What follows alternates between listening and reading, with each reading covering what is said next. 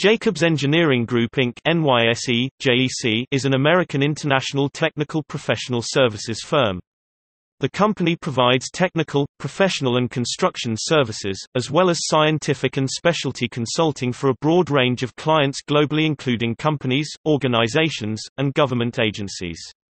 Its worldwide annual revenue reached nearly $15 billion in the 2018 fiscal year.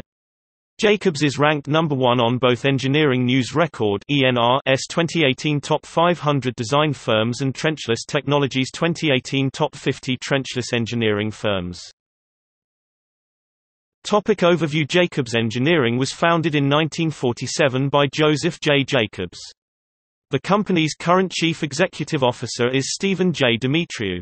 He has been the chairman of the board since July 28, 2016 and has been its CEO and president since 2015. The previous president and CEO was Craig L. Martin from 2006 until 2014. The company is publicly traded as a Fortune 500 company.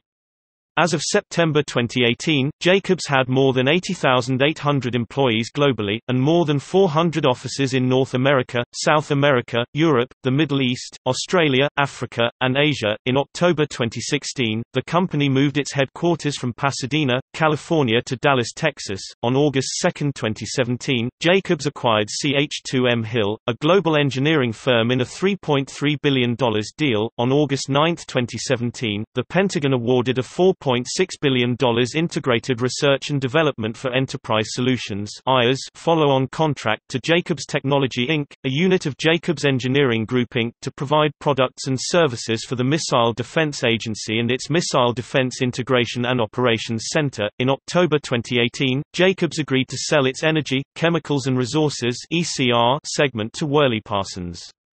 After the completion of the transaction, Jacobs would focus on its two higher growth and higher margin lines of business: aerospace, technology, environmental and nuclear and buildings, infrastructure and advanced facilities (BIAF).